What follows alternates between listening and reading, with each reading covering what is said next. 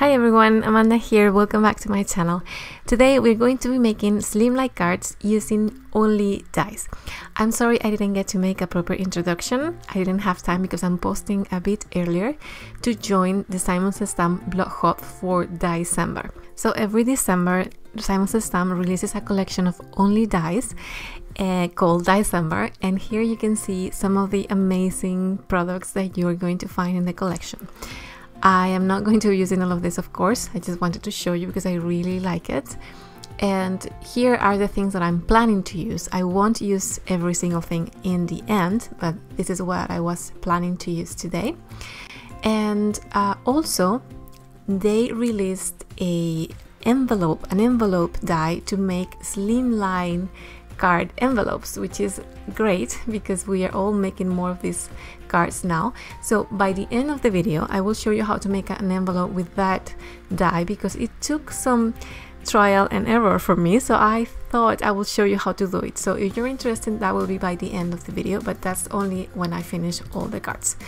So anyway, what I'm doing here is I chose 3 colors of cardstock, and I took the strips 1 and strips 2 dies, and I just cut lots of stripes, as you can see, and now I'm going to be creating the backgrounds for my Slimline cards.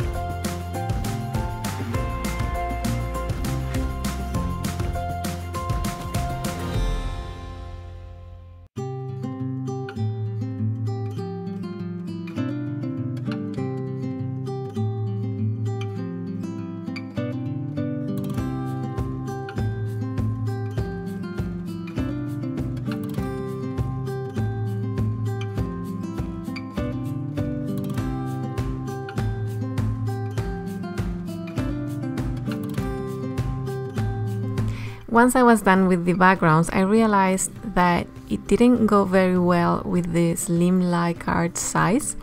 So what I'm going to do is I'm going to cut my Slimline card, which means in the end it's not really a Slimline card but something in between.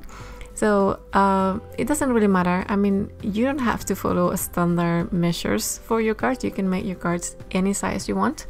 And these cards are almost going to be Slimline cards, and they're definitely going to fit in a Slimline card envelope, so no problem there.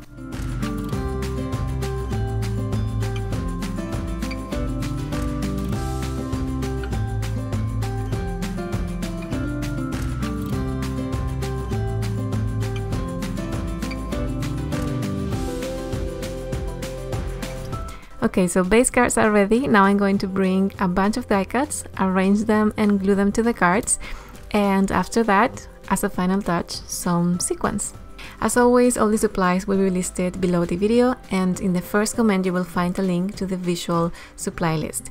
If you decide that you want to buy something, which you don't have to, but if you do buy something and you do it through my links, then I will get a small commission at no cost to you. That helps me very much keeping my channel going, so thank you for that. And also, this is a blog hub, so if you go over to my blog, you have the link also below the video. You can participate in a giveaway and also visit other blogs where you will find a lot of inspiration.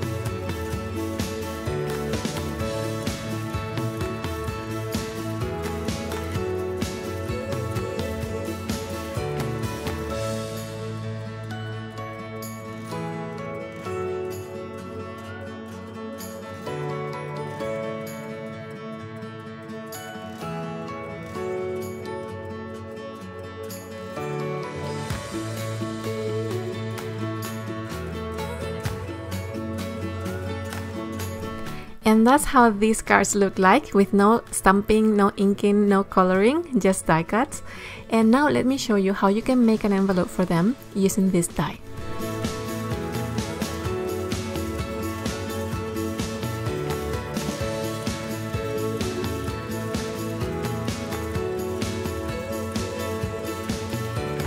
So this die is longer than your standard die cutting machine platform, which is really not a problem, but I wanted to show you just in case you freak out when you see it.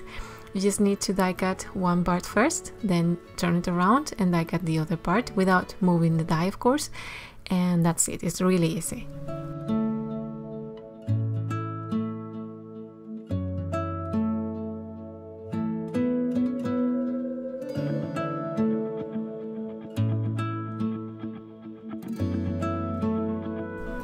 Now there are two parts to this die, and you need to die cut the smaller one twice, as you can see here. It also comes with score lines, so once you have all three parts you can start folding on those lines. But here's a trick: you need to keep into account there is a certain position for those shorter die cuts or smaller die cuts. I thought both sides of that die cut were the same, but they're not. So before you glue it to the bigger part, you need to make sure they are in the right position. Otherwise, this is going to happen to you, and then you need to change it because it doesn't fit.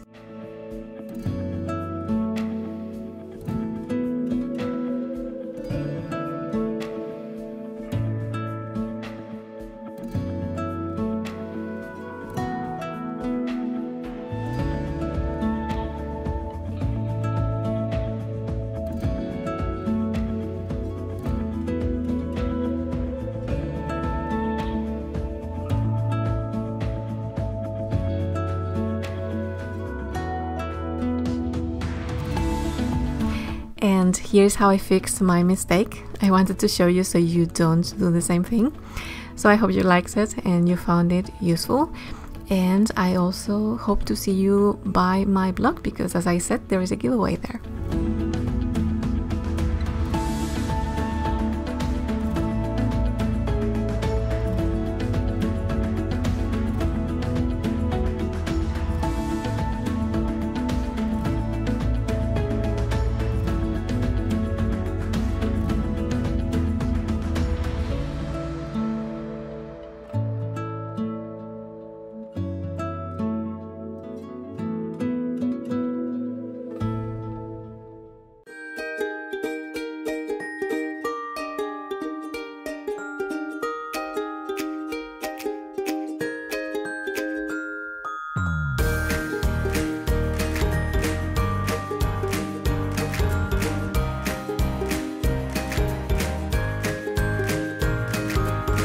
Thank you so much for watching. Here you have a couple more videos you might be interested in watching, and also you can become a subscriber if you want.